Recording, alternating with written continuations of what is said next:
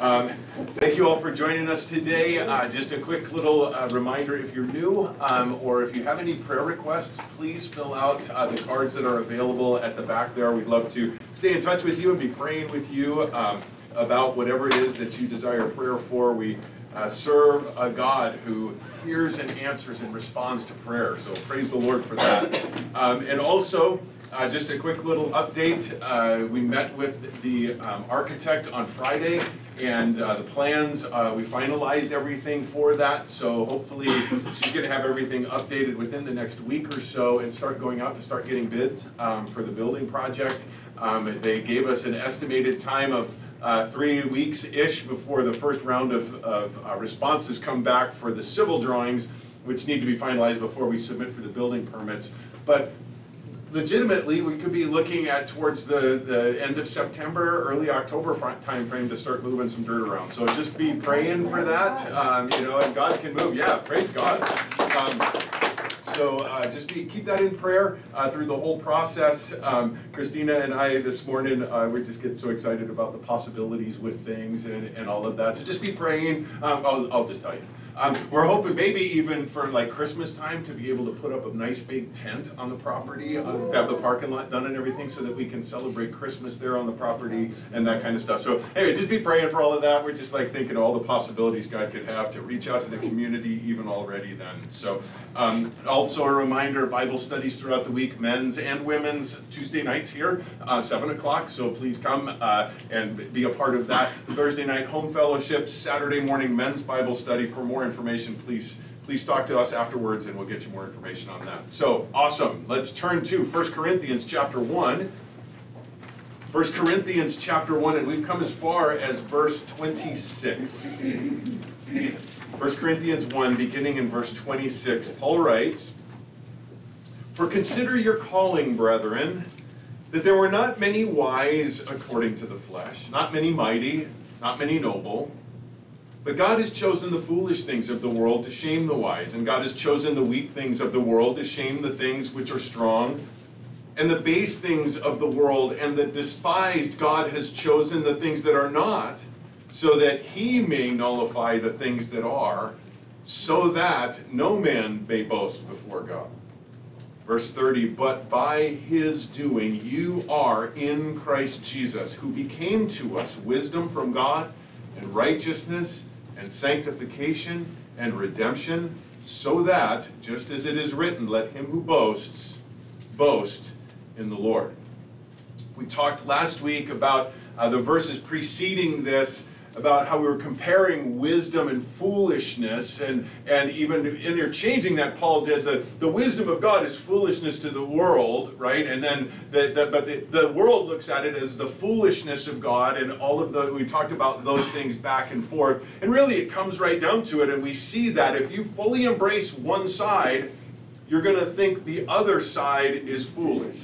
Right? I mean, if we're going to, as Christians, we embrace the fact that God created everything with a word. There was nothing except a triune God. There wasn't time, space, matter, anything. And in a moment, by his word, here is creation. He spoke it all into existence. We believe Genesis chapter 1. And we believe that Genesis chapter 1 took place roughly 6,000 years ago. Now, the world says, well, that's foolish. That's crazy. And they come up with this idea of evolution, that billions of years ago, yes, there was nothing, but all of a sudden, in a moment, bang, everything is here, and over billions of years, here we are. Now, we think that's foolishness. They think what we say is foolishness. The flood, we believe, as Genesis tells us, in a worldwide catastrophic flood that destroyed every living thing except what was God preserved in the ark, Noah, his family, and 2 of every animal.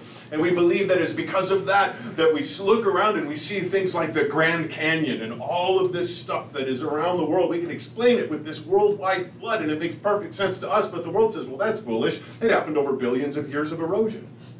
And we say, well, that's foolish, and we think, you know, this back and forth idea. Right? We believe in the providential hand of God in our lives, that nothing happens by chance. Yet, the world embraces and says, well, that's foolish. Everything happens by luck. Everything happens by random chance. We believe, as the Bible tells us, that there is a literal heaven and a literal hell. One of those two places is where every living human being who has ever lived, ever will live, will spend eternity. And the world says, well, that's foolishness. When you stop breathing, you just cease to exist. Those that do embrace the possibility of a heaven and all of that said, well, some of them say, well, all roads lead to heaven. Eventually, every one of us is going to get there. You just got to believe and everything. But we would know that the truth of God's word, because God said it himself, God in human flesh said that I am the way, the truth, and the life, and no one comes to the Father except by me. Jesus is the only way to heaven. And then we come to the whole idea of grace versus works. And again, depending on what side you stand on, the other side is foolishness. And can I say that there's a third category that's even more foolish? And that's when you try to put the two together. And say, we can agree.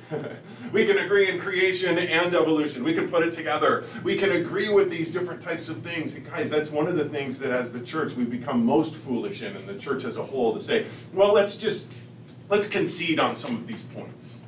We can't. It's the truth of God's word. It's not up to us to concede or to soften or to say anything about that. Well, we see here that Paul is tying this directly to this as he's tying it together. And we need to understand that it wasn't always like this, right? In the beginning, there wasn't any conflict with this. In the garden before the fall, there was a perfect thing. Everything was illuminated. Adam and Eve saw everything. They understood the truth. It was all right there. But Satan enters the picture, bringing temptation. Adam and Eve fall into sin. This whole desire to be like God. I get to do my own thing.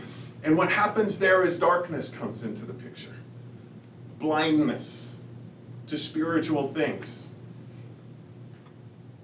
We've heard the term in the dark, right? Somebody keeps you in the dark about something. What does that mean? Well, it means they're keeping you ignorant. They're keeping you from the truth. They're holding back the truth from you.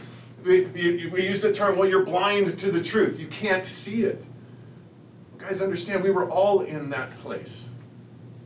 But Peter tells us in 1 Peter chapter 2, beginning in verse 9, but you, as born-again believers, you are a chosen race, a royal priesthood, a holy nation, a people for God's own possession, so that you may proclaim the excellencies of him who, notice, has called you out of darkness into his marvelous light.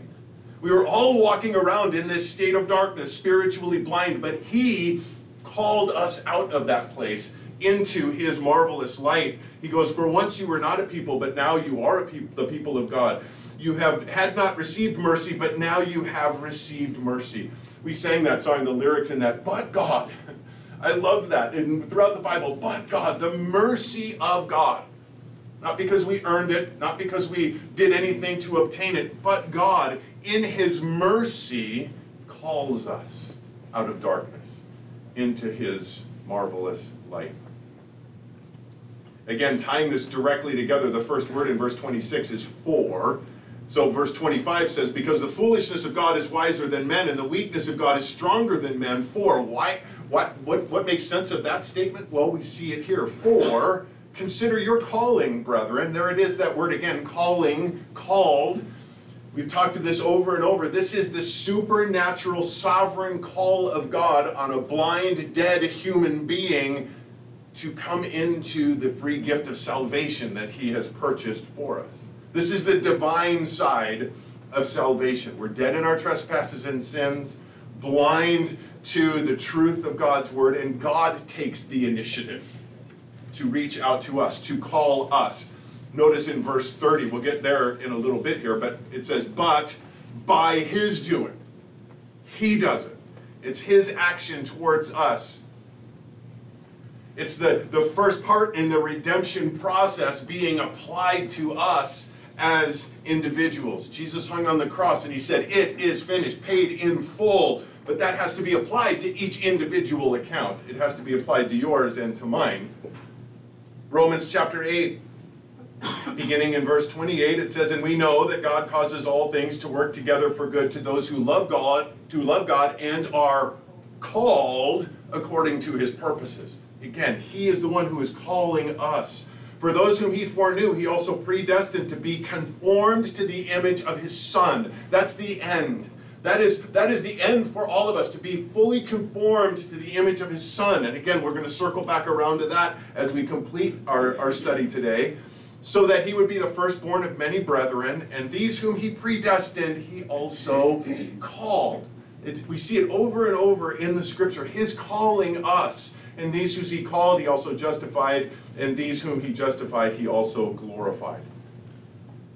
Part of the eternal plan of salvation that God, the triune Godhead, put together before the foundation of the world, before time, before space, before matter, before Genesis 1:1. Part of the eternal plan of salvation was to call you personally. Now, I know we can't wrap our minds around the full reality of that truth, but it's the truth. The Bible speaks very clearly of that fact, that before the foundation of the world, he chose to place his love on you personally. We are part of the family of God by his personal, loving choice of us. Not because of who or what we are. Anybody else thankful for that? That he wasn't sitting back there and says, you know, we gotta pick our top 100 guys, or whatever it is. No, it's in spite of me. In spite of who I am, in spite of what I've done, he chose me. And Paul uses this word consider. For consider your calling, brethren. And just to remind you, Paul is writing to the church in Corinth, the people alive at the time in the church in Corinth, about this. But as we've said, the Holy Spirit preserved this because God is writing this letter to us. So consider, think about it. Think about your calling. Think about what it is. Just look at yourself. And may I say this? Look at yourself before we look at those around us, because that's always the right. We want to say, yeah, right? No, look at yourself. It's not meant to be a put down, what Paul is saying here. It's to highlight the love and the power of God. It's also to destroy our pride, because as we'll talk about as we continue to go through this, we always want to have this thing that we can say, yeah, but I added to it, or yeah, but I did it, or God really knew what he was doing when he picked me. You know, all I needed was that little push, and just look at me go. He says, consider your calling, brethren, that there were not many wise according to the flesh, not many mighty, not many noble. First of all, notice it says not many. Doesn't say not any. I read a couple of times this week in different accounts that there was once an aristocratic, very well-to-do, wealthy woman of very much power and prestige that became born again. And her testimony was, I was saved by the letter M. Because it says, not many, but not any, because he saved me. And he chose to place his love and grace on me. But it says not many. Now notice it says not many according to the flesh. According to what the world just judges by. All of those types of things. But can I tell you that if it said according to God, it would be not any. Because there is not any that is wise according to God. We elevate people and we look at them as wise according to our standards. But according to God's standards, there's nobody wise. There's nobody mighty. There's not one person that can take on God. There's nobody noble when we're comparing it to the holiness of God. But God chooses, as it tells us here, those things according to the flesh, the wise according to the flesh, those that are proud of their academic achievements, that have all sorts of letters behind their name. And we just bow down to that as human beings. We look at that and we say, man, you are so smart because of all the school you've done. And whatever you say, we'll just do it. If you doubt that, look back a couple of years, right? We're asking all these quote-unquote experts on something that nobody's ever experienced before, and we just did whatever they said. Yeah. Because we elevate that, the wisdom of man. But it tells us here that God doesn't look at those credentials when he calls. Not many mighty.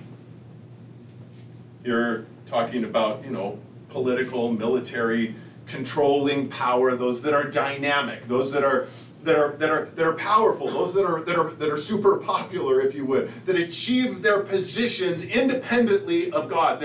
We know the Bible tells us that God, no one is in a place of authority or power without God acknowledging that, without God placing them in that place. But they, on their own, according to the world, have gotten there independently. They're not looking to God. They're not following God. As a matter of fact, their kind of whole thing is, I will do whatever it takes for me to get to the top. Lie, cheat, steal. And it's amazing how we, again, as a culture, as we look at that and we say, man, they really manipulated the system. And there's almost like honor in that. That we would look to that and we knowing all of the facts about people, we still vote for them. We still put them in these places of power because it's almost like we respect that as a people. How sad is that? Not many that are in that position, God calls. Not many noble. Speaking here of affluency, high social standings, wealth. Most in that position feel very privileged because of all of that and look down on the rest of society. And again, notice it says not many. And we see an example of that in the gospel accounts of the rich young ruler. Right? And we could plug that all in there. We could say the rich young ruler, the rich wise ruler, the young mighty ruler. You know, we could plug all of those things in there. And Jesus, he comes to Jesus, he says, what do I need to do to be saved? And he says, well, obey all of the commandments. And in his pride, he says, oh, I've been doing that since I was a kid. No problem. Jesus said, this one thing you lack, sell everything that you have, give the proceeds to the poor, and come follow me. And it tells us that he went away sad because he wasn't willing to do that, because that is what defined him, his wealth, his power. He wasn't willing to put that down to follow Jesus. And Jesus goes on to say that, again, it's more difficult for the camel to go through the eye of a needle than it is for the rich man to enter into heaven. And his disciples were like, whoa, what does that mean? And bottom line, he says, with man, it's impossible. But with God, all things are possible. Before we move on from that, here in our culture, we don't have that nobility, right? We don't have kings and queens here. We don't have that type of stuff. But I'm challenged when I think about that. Who are the nobility in America? And I look at that and I think, well, all of the superstars, all of the athletes, the superstar athletes, the Hollywood elites, the recording stars. Isn't it amazing that people want to know what they think about stuff? I mean, what's your opinion on this? Or, when they come out with a certain stance on some political issue or some social issue, it's elevated and they get millions and millions of views on their likes on their Twitter pages and all this kind of stuff because it's like, oh my gosh, so-and-so said this. I'm like, so what? What does that have to do with anything? But we elevate that. And can I tell you that it can get into the church? Because I don't know if you've heard this before, maybe you've even thought this before, but wouldn't it be awesome if so-and-so got saved? And what God could do with so-and-so if they got saved? I mean, man, wouldn't it be, what if LeBron James got saved? Wouldn't that be so awesome? And how many people he could reach? What if, can I tell you, it would be awesome if LeBron James got saved. Because he'd go to heaven. But his testimony would be no better than yours. His testimony carries no more weight than yours does. It might get out to more people because of his Twitter followers, but can I tell you, the moment he does that, his Twitter followers are going to start dropping like a rock.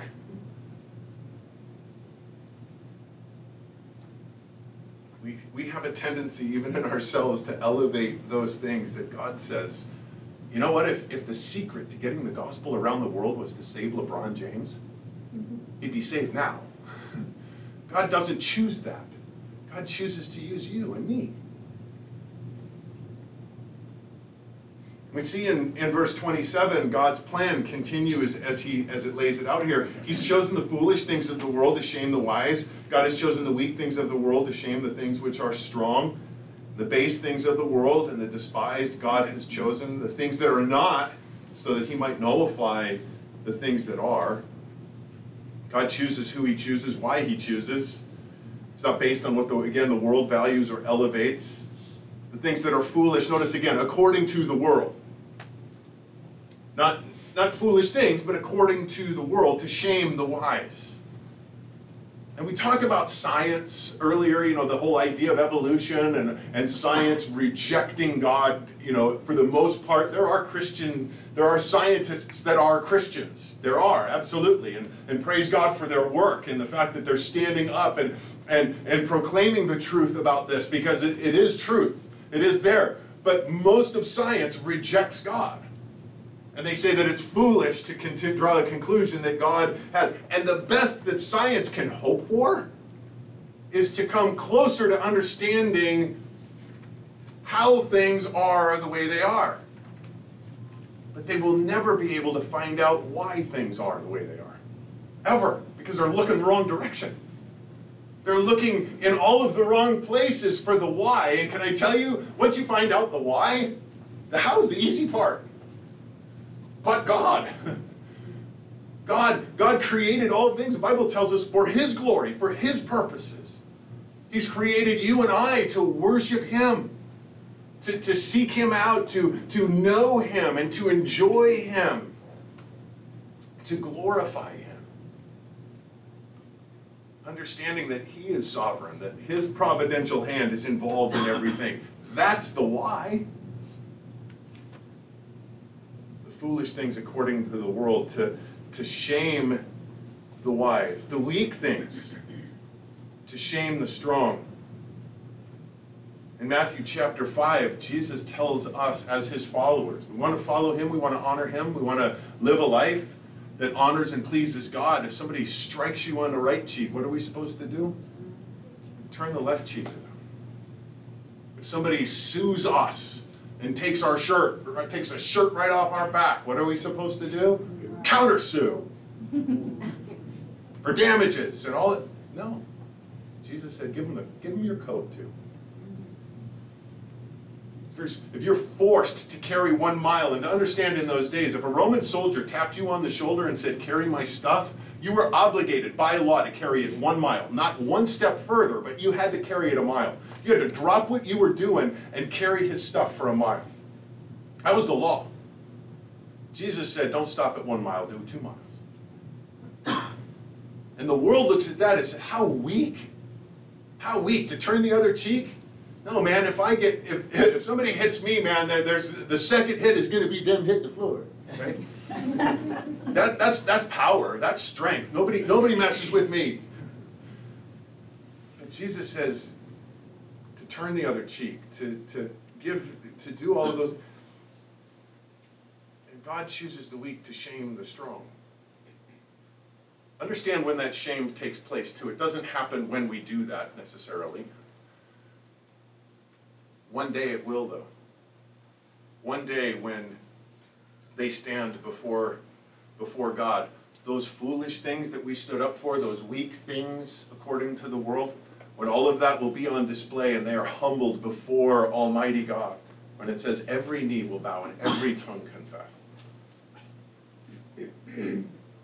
The base and despised, the things that are not, to nullify the things that are. The things that are not, to nullify the things that are. And again, speaking these contrasting things to the world and what they embrace, the things that are not are spiritual realities, right? To them, it's all natural. There's not this spiritual element, but to those of us, as we talked about earlier, we have this vision. We can see, our spiritual eyes have been opened. We're not blind. We're not in the dark. They are. So when we describe things to them from that perspective, we have to understand, to them it's going to be foolish. To them, there are going to be things that are not. They're going to be non-entities to them. And the reality is, if we think of somebody who is born blind, has never seen, they're born blind, they have no idea what a rainbow looks like. Every once in a while, there's a sunrise or a sunset here in Houston that kind of goes, wow, that's beautiful. But can I tell you, being from Phoenix, Arizona, it is several times a week you can see a sunrise and a sunset that takes your breath away. And the reason why is kind of sad, because there's so much dirt and dust in the air and pollution and all of that, that the sun rays come through it. It's just, but I tell you what, there are colors that are beyond description. They're just so beautiful. It's like the sky is on fire. Well, a blind person knows what fire feels like, but they have no idea what it looks like. And so we need to understand that those things that are not to the world, they're very much a reality. We can't expect that when we look at these things that according to the world, of the world, of the world, of the world here, and understand that the same was true with us, again, before. But then we come to verse 30, and it does tell us, verse 29, we'll tie this together with verse 31, so that no man may boast before God. God chooses all of these things so that none of us can stand up and say, well, of course he chose me, right? Because there's nothing in me. God chose all of these. But notice verse 30, but by his doing. By his doing. He did it. You are in Christ Jesus, who became to us wisdom from God and righteousness and sanctification and redemption. He became those things to us. This is so important, guys. This verse 30, notice it says, by his doing, you are in Christ Jesus. He is the one who transferred us from darkness into the kingdom of light. He is the one who has done that. We have all that we have, all that we are, all that we need from him. Though we might have very little of what the world values, what the world thinks is important, if we have Jesus and we learn to lean on him and to trust him in his power moment by moment, guys, we have the secret to life. Abundant life, as Jesus called it. He came to give us life, and life in abundance. And notice, by his doing, you are in Christ Jesus, who became to us. Became to us. We're going to see this through it as we look at each one of these things. He becomes these things to us. He doesn't provide them to us. He is those things to us. First of all, wisdom from God. He's become wisdom from God. Now, most of us can grab a hold of that theoretically, but how many of us grab a hold of that practically and in reality, moment by moment, all the time? That the wisdom of God is available to us because Christ is in us. Because when the moment comes to act in godly wisdom, how many times do we grab a hold of our, well, this is how I should react, or this is my own way of responding? One of the primary purposes of Scripture is to teach us to walk in a different way. To show us how to live by a different power in everything that we do. Not just every once in a while. From the simplest task to the most difficult. Do you realize that God has a very specific personal will for you? And I'm not just talking like big painted brush stuff. Like, yeah, I know his desire, his will for me is to go to heaven. Yes, that's true. The Bible tells us that. It's God's will for us. Our justification. It's God's will for us, our sanctification. It's God's will for all that we be Spirit-filled. Very much so. But God has a very specific, personal, daily will for you too. And I realize I don't want to get it too granular, but I don't know that I can. Because he wants to be involved in every decision that you make. Because do you realize every decision that you make, sometimes people might say, well, flip a coin, it really doesn't matter. It does. Now, we might choose the wrong path, quote unquote, and we can fall back on, praise God, Romans 8:28, that even if we do, God works all things together for good for those who love God and are called according to his purpose.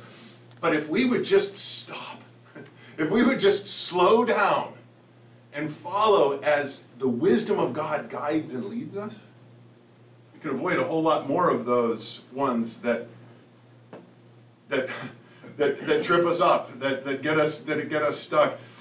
Turn with me to the book of Colossians. We're in 1 Corinthians. Go to the right. Get to Galatians, Ephesians, Philippians, then Colossians. Colossians chapter 2. Colossians chapter 2. Notice Paul writing here, "For I want you to know how great a struggle I have on your behalf, and for those who are in Laodicea, and for all those who have not personally seen my face." Guess who that includes? You and me, right? I haven't seen Paul face to face, so I'm going to throw myself in that category. "That our hearts, their hearts, may be enlightened, having been knit together in love, and attaining to all the wealth that comes from the full assurance of understanding, resulting in a true knowledge of God's mystery." And here's the mystery: Christ himself, in whom are hidden all the treasures of wisdom and knowledge. All the treasures of infinite wisdom and knowledge are in Christ Jesus. And where is he? In us. We're paying attention. Back to verse, "But by his doing you are in Christ Jesus." We are in him and he is in us. All of that. This wisdom, guys, is ours right now. Because he is in us right now. And he became to us wisdom. His wisdom imparted to us. The infinite resources of true wisdom are ours in him. Notice, secondly, back in our verse 30 here, "By his doing who became to us," you are in Christ Jesus, "who became to us wisdom from God." Notice, "and righteousness." And righteousness. The righteousness of God. And not righteousness the way the world looks at it. No, the righteousness of God, his standard, which is the only one that matters.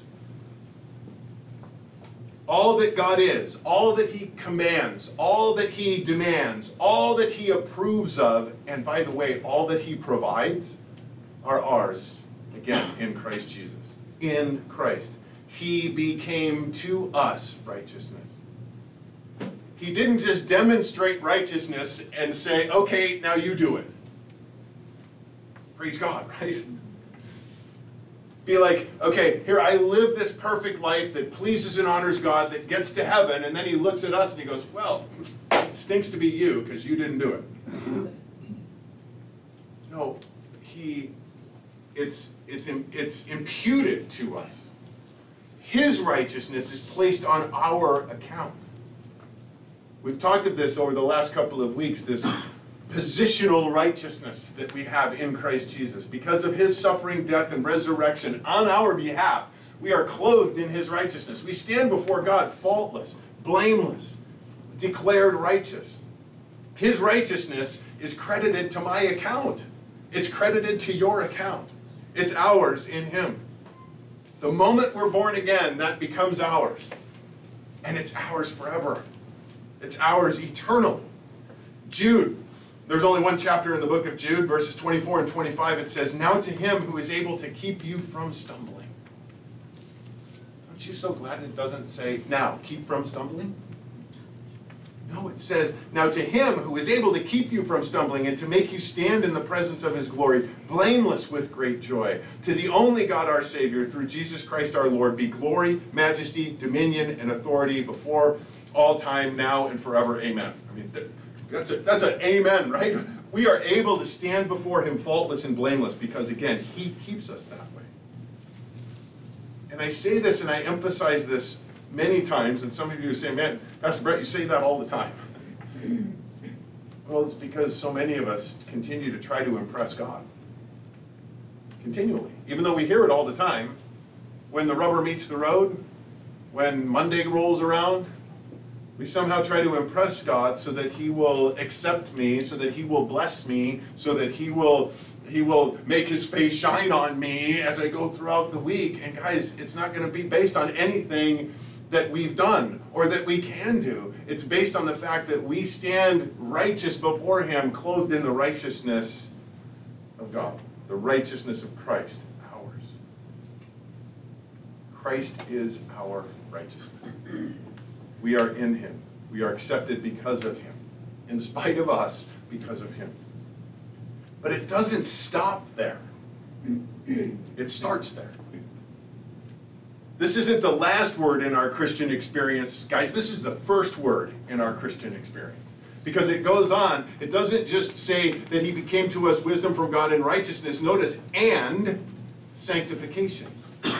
Sanctification. That we've talked about that word. It does mean consecration. It means purification. It means dedication. It means being set apart for God, separated from the sinful, secular, worldly things, and set apart for the sacred, holy God things. He has a special use for us.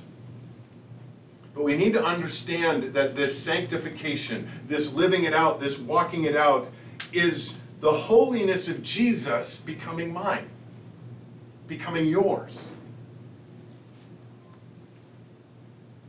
His holiness being exhibited in our lives.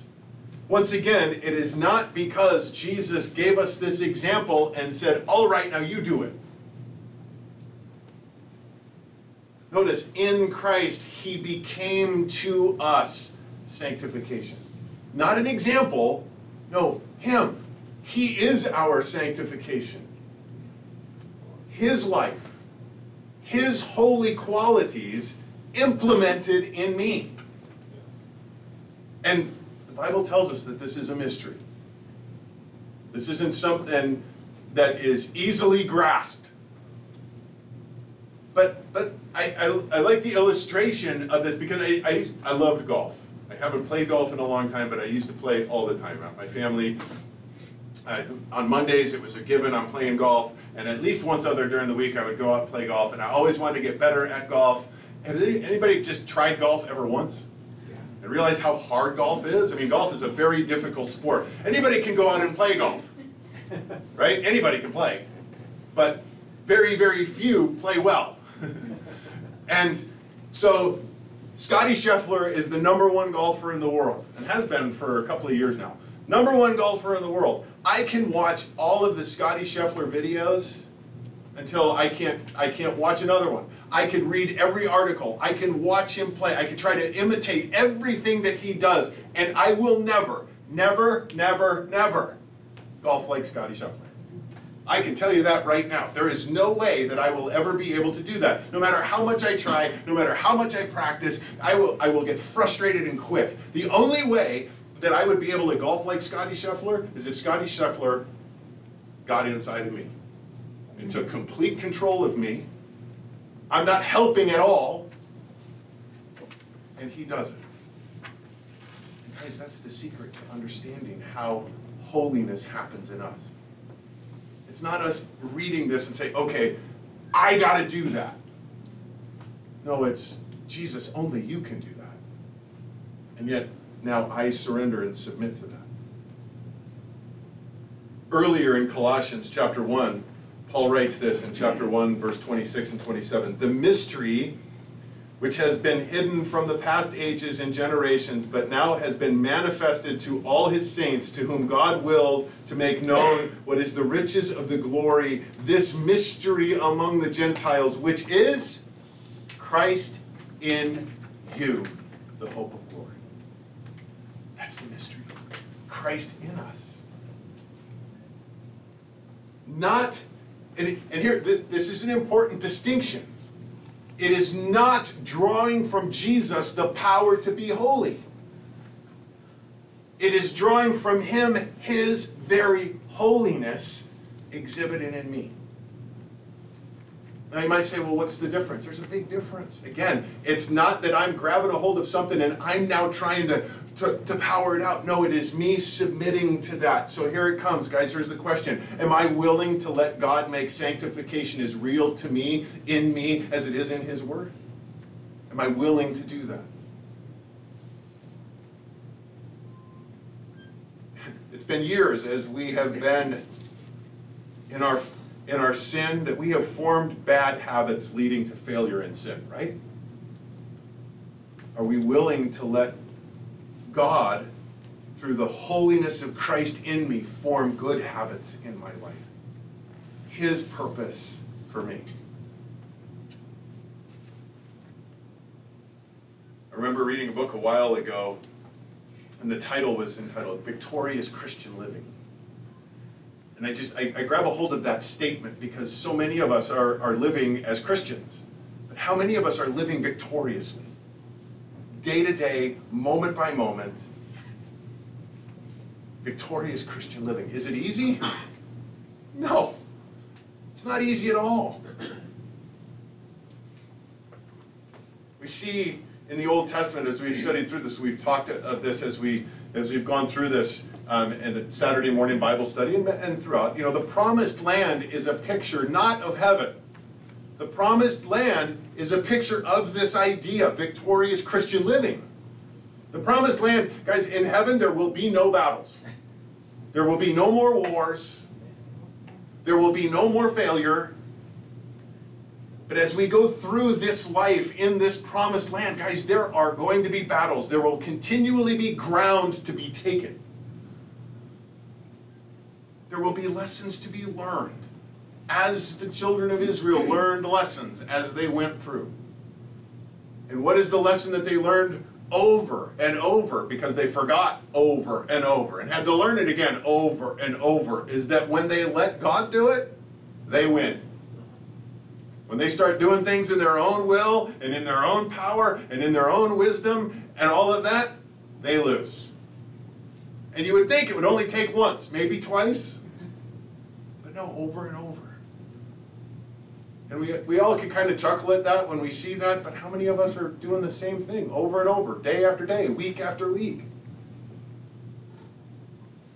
We need to recognize that we are set apart for God's will and His service, and we must yield to Him for whatever He wants us to do. Guys, there are no shortcuts in this at all. It's a slow process. I know it's a slow process. Not because I'm looking at you, because I have to live with me. But can I challenge you as I challenge myself right now? It is a slow process, but it doesn't need to be as slow as it is most of the time. If we understand the secret here, and we embrace it, and we own it, we talk of this often, where the answer so often comes when we're talking about holiness, when we're talking about how it is that this manifests itself in our lives, and we're challenging each other. What is the first thing that is our flesh response to that? Well, yeah, but nobody's perfect, right? Can I tell you that though that might be a reality, we use that as an excuse. And we can't. Because Christ is in us, the hope of glory. Yes, I may fail, but He never does. And the more times that we just learn to lean on Him, guys, that's why fellowship is so important as believers. That's why Bible study, that's why just getting together and praying together and just having that accountability with one another is so important. On a separate note, just real quickly, it's not enough to know the truth. Knowledge is not the litmus test for salvation. Satan knows a whole lot more of Scripture than you do. No offense, but he does. He knows way more than I do. He knows it forward and backward. He's had a lot of time to study it, to try to find the loopholes, to try to find the things that aren't there, but he's been looking. That's not the litmus test. The real test is submission to Christ in you. The real test is growth into His likeness. Paul tells us to examine ourselves to see that we're in the faith. We should be able to say, and we should be able to show, and we should be able to know that, yeah, I'm not where I need to be, but I sure am not where I used to be. And I'm learning more and more day to day to trust that Christ is in me, and He has a better plan for me, and I'm going to yield to that, and I'm going to surrender to that. That we learn to see with His eyes, to hear with His ears, to love with His heart, to think with His mind. Because you're in Him, and He's in you. He calls on us to abide in him and he in us. It's still a struggle. Our enemy is very real. I am not going to downplay that at all. Our enemy is very real. He hates you, and he hates me. And he is crafty, and he is relentless. And he's really good at what he does. Let's give him credit. He's really good at it. But 1 John 4:4, you are from God, little children, and have overcome them, because greater is he who is in you than he who is in the world. And it is not a little bit greater. It is infinitely greater. We were talking about this on Thursday night, and it just dawned on me. I don't know where this popped into my head from, but just the illustration. You ever see Indiana Jones? Remember the first movie, Indiana Jones? I didn't see the last one. Don't plan on it. But the first one, when he's walking down the street, and the guy jumps out and has this machete, and he's going da da da da da, and he reaches for his whip, and it's not there, and he just pulls out his gun, boom, right? Remember seeing that? Why do we? It's like, here's the enemy, and he wants to mess with us, and he wants to fight with us, and he's got a knife. And we say, well, I got to keep it fair. I got to fight with him with a knife. No, you don't. You have a gun. You have infinitely more. You have more than a gun. You have a nuke. and we're going to try to fight with him on his terms. Guys, it's not a fair fight. It's not. So it doesn't have to be. Why do we give in to that all of the time, guys? Greater is he who is in us than he who is in the world. So here's my challenge. Here's the thought. Are you living like one that Christ has set free from the shameful shackles of sin, or are you still allowing sin to place shackles back on you? Romans chapter 6. We don't have a time to do a study of it. I encourage you to read it today, tomorrow, this week. Read it a couple of times. But Romans chapter 6 is so powerful in that it talks about the fact that we are no longer who we were. It speaks of this idea of baptism that signifies and shows that we have been baptized into Christ Jesus. We were baptized into his death, burial, and resurrection. That old man is dead and buried, and a new creation has risen. And it goes on to talk about this. It says, even so, consider yourselves to be dead to sin, but alive to God in Christ Jesus. Therefore, do not let sin reign in your mortal body so that you obey its lusts. Do not go on presenting the members of your body to sin as instruments of unrighteousness, but present yourselves to God as those alive from the dead, and your members as instruments of righteousness to God. For sin shall not be master over you. God said all the way back to Cain, he said, sin is crouching at the door, but you must master it. God wouldn't tell him to do that if he didn't have the power to do it. And we have the power, infinitely greater power now, because Christ is in us, right? We have no longer sin master over us. We must master it by the grace of God in us. And then verse 19, he says, for just as you presented your members as slaves to impurity and to lawlessness, resulting in further lawlessness, again, those habits going down that way, so now present your members as slaves to righteousness, resulting in sanctification. That's what we do. We present ourselves. Lord, it's no longer me. It's no longer I who live, but it's you who live in me. Presenting ourselves to that. And guys, that's the key to this. Again, it's hard. Again, it's challenging. Again, we have to continually battle this. But can I tell you, there's a day coming when, again, as we've talked about, that we will be free from the very presence of sin. And that is where we come to our last word in verse 30. By his doing, you are in Christ Jesus, who became to us wisdom from God, and righteousness, and sanctification, and notice also, and redemption. Redemption, speaking of that glorious day when we find ourselves in the very presence of God. When we are fully redeemed, when our redemption is fully realized. Some verses that speak to this, Romans 8:23, and not only this, but also we ourselves, having the first fruits of the Spirit, even we ourselves groan within ourselves, eagerly awaiting our adoption as sons, the redemption of our body. When we fully realize this redemption, this purchase out of sin and death, and the full redemption of ourselves. We recognize and realize that fully. Ephesians 4:30, Do not grieve the Holy Spirit of God, by whom you were sealed for the day of redemption. It's a sense in which that we're redeemed the moment we are born again. Yes, it is a done deal. It's not in the balance. It's not like, man, I hope this works out. No, it's done. But guys, there's still so much more to be done in us, right?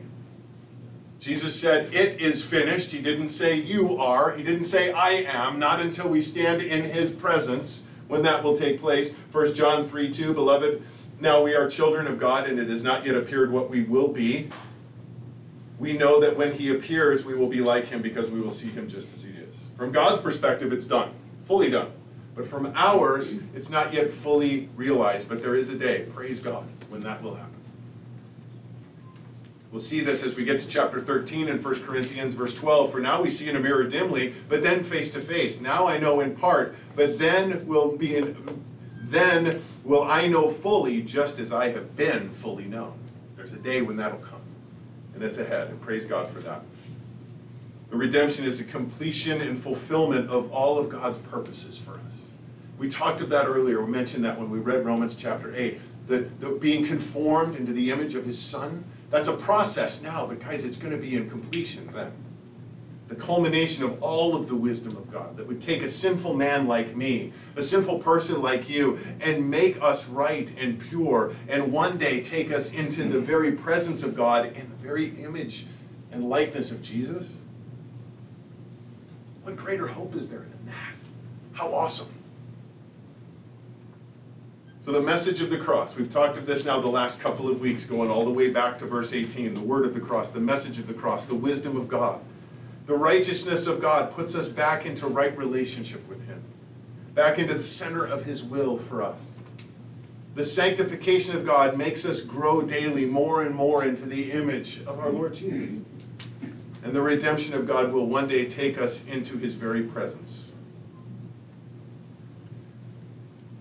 We close with verse 31, so that, just as it is written, let him who boasts, boast in the Lord. Guys, there's nothing to boast in. There's nothing for us to take pride in any of this. We just look to Jesus and we say, praise God. Yes. All glory to him. And can I say the last stronghold to fall, and we talked about this last week too, is pride. I'm not going to ask for a show of hands because that would be, our pride is what's keeping our hand down in the group. So that we all want to say, can't I take just a little credit? Okay, God, you did the vast majority of it. I'll give you that, but I got to get a little credit for this, right? I mean, I kind of went above and beyond. No. Everything in our flesh, anything that we could possibly boast in, is what is keeping us from being everything that he is calling us to be, surrendered to him. Now, Jeremiah chapter 9 is what Paul is quoting here, and I'm going to read the full context of verses 23 and 24. It says, thus says the Lord, let not the wise man boast of his wisdom, and let not the mighty man boast of his might. Let not the rich man boast of his riches, but let him who boasts boast of this, that he understands and knows me, that I am the Lord who exercises loving kindness, justice, and righteousness on the earth, for I delight in these things, declares the Lord. One of the most liberating truths that we can fully embrace is that everything comes from him. It is so freeing to finally just say, God, I get it. It's all you. It is not me. It takes all the pressure off. It is so liberating. He is the good shepherd. He is the provider. Sheep don't go walking around all proud of the fact that say, hey, look at me. Look at how much I got to eat today. No, the fact that they got to eat at all today is because the shepherd took them to the food. They don't walk around all proud of the fact that, hey, no wolf is messing with me. The only reason a wolf isn't messing with them is because the shepherd is keeping the wolf away. And he's our good shepherd. We need to boast in him. Man, look at my shepherd. Man, look at my shepherd. Hey, you got to know my shepherd. I tell you what, you want to see? You got to come see, you got to meet my shepherd. He'll help you see. Guys, we embrace this truth, and I pray that God would take the imperfectness of the messenger and the message and take this truth and plant it in our hearts, that it's his wisdom that is imparted to us, that it's his righteousness that is imputed to us, and that it is his holiness that is implemented through us. Let's pray. Lord, thank you for this amazing truth. We thank you for your word. And Lord, I do pray that you would take this truth, and as we meditate on it by the power of your Holy Spirit, that you would help each and every one of us to understand this, but Lord, to embrace this fully in our lives. Because as we spoke and as we've gone through this sanctification, we understand it's a process. And we understand that it's a slow and difficult process, but Lord, it doesn't need to be as slow and as difficult as we make it. If we will simply learn the secret and embrace the secret and walk in the truth of this secret that you have revealed to us, this mystery, Lord, it's a mystery, but it's a mystery that you've revealed the answer to us. So Lord, we pray that you would take that truth and that you would mold us and shape us and transform us more and more into your image, that we would learn to call upon your wisdom, your righteousness, your holiness in us. In Jesus' name, amen. Amen. Let's stand. We'll close with one last song again together.